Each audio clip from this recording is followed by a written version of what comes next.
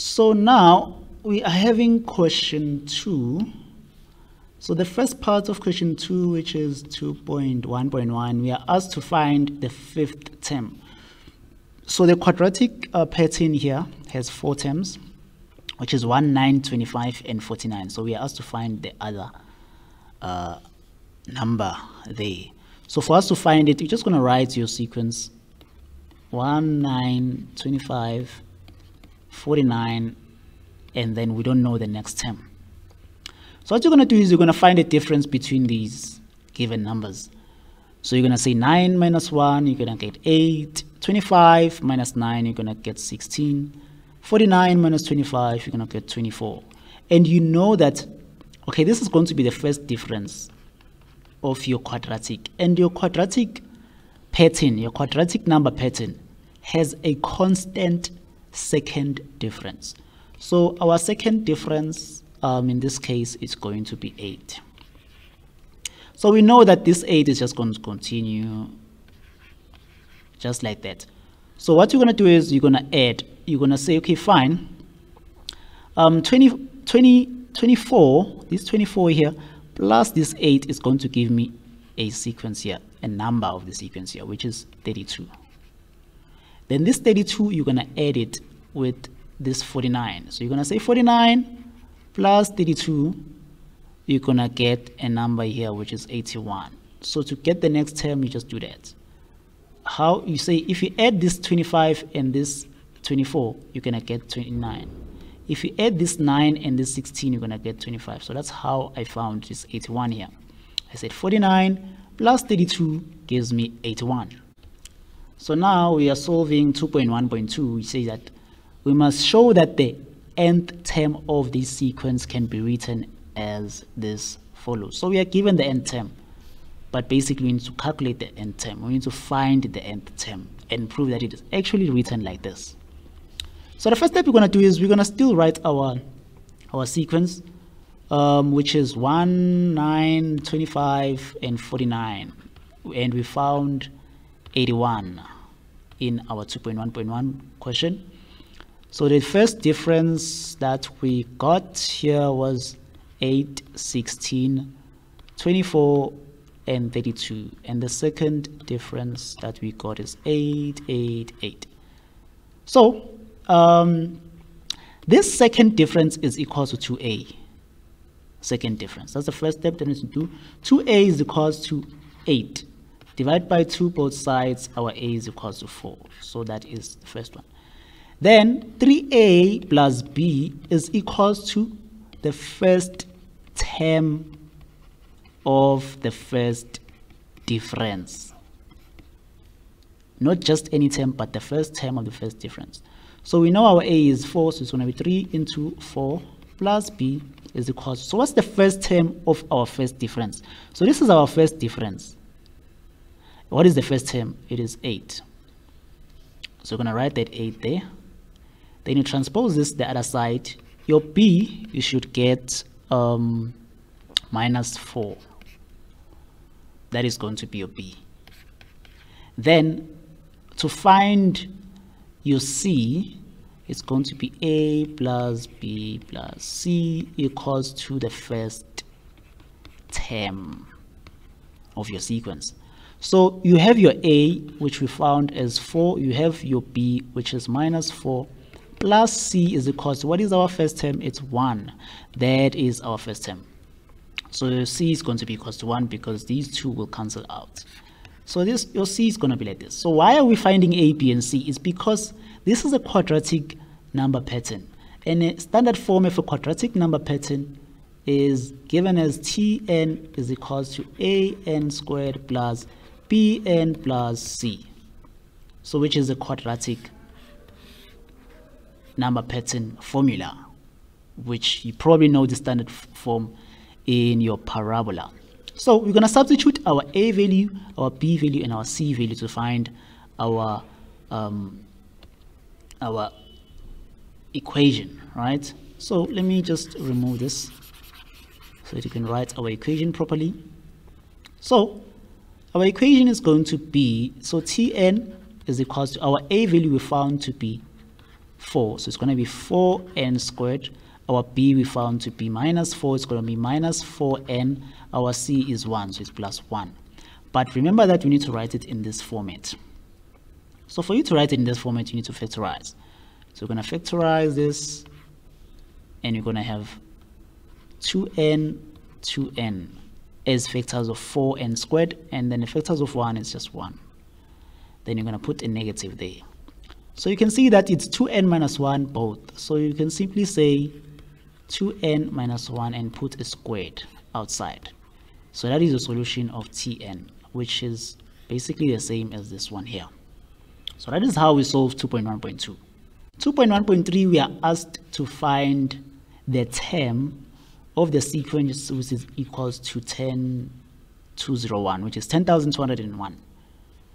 So to find that term, we know the standard term, or should I say the formula of our quadratic pattern, 2n minus 1 all squared. That is the formula that we have, but we want to find n. We don't know n, since we are given that Tn is equal to 10,201, 10,201.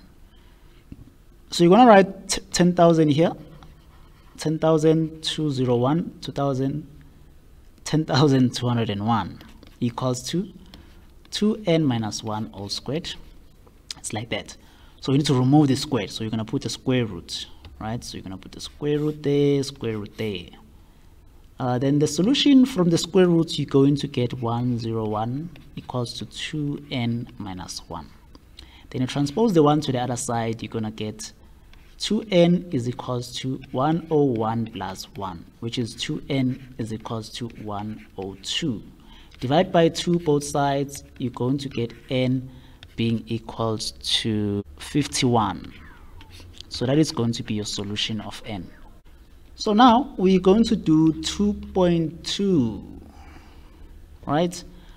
In this question, we are told that the first 24 terms of the arithmetic series are these ones. So we are given 24 terms, even though they didn't write the entire 24 terms, but you know that the first 24 terms will give us 35 all the way up to 196.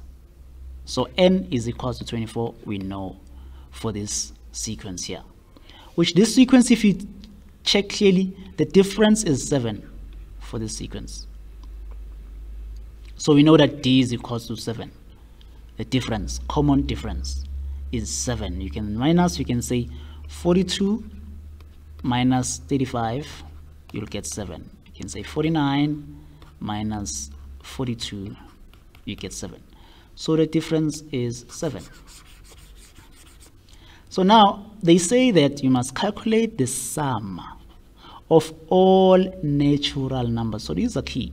All natural numbers from 35 to 196 that are not divisible by 7. So when a question says this, it says that we want numbers that are not divisible. If something is not divisible by 7, which means you can't divide it with 7.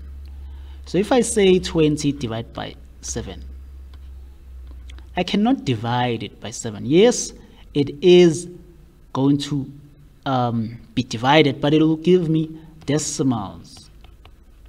It will give me decimals. And you don't want that. You want a perfect number. So they're not divisible. So we want the sum of all natural numbers from 35 to 196. Remember that from 35 to 196, we have 24 terms that are not divisible by 7. So we want a sum which will give us natural numbers not divisible by 7.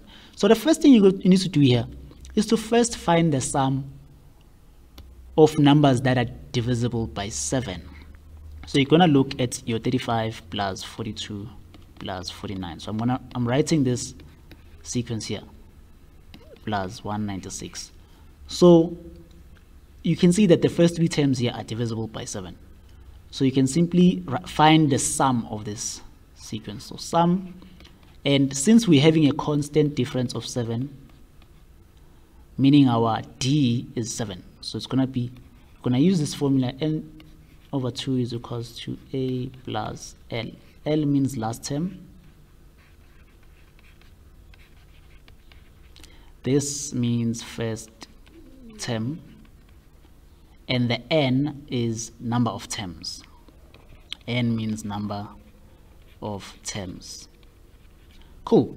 So this is what you're going to do. So what is our n? We know that we're having 24 terms. We were told. And our a value is 35. A is the first term. This is 35. And our L, which is our last term, is equals to 196. So we were given the last term. So this sequence is finite. It has an end. So we have a last term of 196. So we're just going to substitute in this equation here. So S of 24 is equals to 24 over 2 into the first term, which is 35, plus 196. So the sum of this, you're going to get 2772. Right? So that is the solution for numbers that are divisible by 7. So the sum of 24 is equals to 2772. So this is for numbers divisible by 7. Remember that. These are for numbers divisible by 7. Cool. But we don't want a sum of numbers divisible by 7. We want numbers that are not divisible. We want a sum of numbers not divisible by 7. So there are numbers in between 35 to 196 that are not divisible by. For an example, the sequence, it says 35. What's the next number from 35? It's 36. So it's not divisible by 7. We want those numbers. We want a sum of those numbers. 36, 37, 38, 39, 40, up until 41. All these numbers are not divisible by 7. We want a sum of all these numbers, including the ones that are between here and between here. So we want those numbers. We want a sum of those numbers. Someone can just write these numbers. If you have time, you can just write all these numbers and add them together. That will be your answer. You will be allowed to get your 5 marks. If you have all the time, you can just do that. Just add all the numbers in between. That would be your sum. But just because we want to use our knowledge of sequence and series. So what you're going to do here, you're going to find the sum of natural numbers. So we know that, but for us to find the sum, we're going to still use the same equation, n over 2 into a plus l, right? But the difference here is the number of terms. How do you find the number of terms of all the natural numbers that are between 35 and 196? So what you're going to do is you're going to say 196 minus 34. Why am I minusing 34? 35 is divisible by 7, right? And 35 is within the range of numbers, because we want numbers that are between 35 and 196. So 35 is inclusive in that count. So I have to include it. Hence, I'm using 34, which is less than 35. I want to include 35 as my terms because it's also a natural number. You can also consider it as a natural number. So when you subtract these two, you're going to get 162. So this is a total number of terms of natural numbers, all the natural numbers in the sequence, all of them, including the ones that are divisible by 7. So we are just including everything. So you're going to find the sum for that. So you're going to say the sum of 162 natural numbers, 162 over 2 into, what is the first term? The first term is 35. That's why I said inclusive, I subtracted 34. The first term is 35, even for natural numbers. Plus the last term, it's 196, so that didn't change. So if I write it properly, it's 162 over 2 into 35 plus 196. Then your solution for this one, you're going to get 18,711. Please confirm with the calculator, but this is the answer. So now you have, let me write this proper now. Now you have a sum of 24 terms, which is equals to 2772. I said it's this one here for numbers that are numbers. So this is N0, it's numbers that are divisible by 7, right? And then S of 162 is equals to 18711. It's a combination. Let me write it. It's a combination of numbers that are divisible by 7 and those not divisible by 7. So there's a combination here.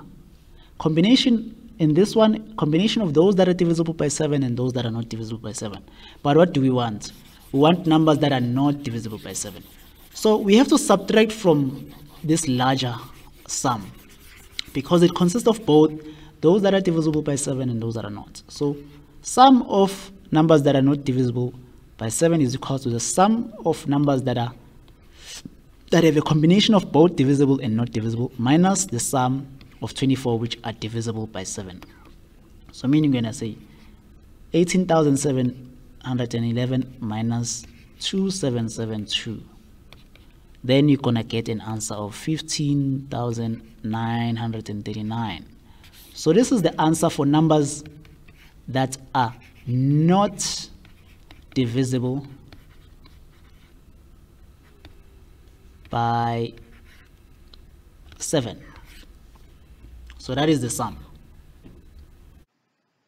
Thank you so much for watching. If you have any questions, suggestions, or comments, please write them in the comment section below. Don't forget to subscribe to the channel for more videos.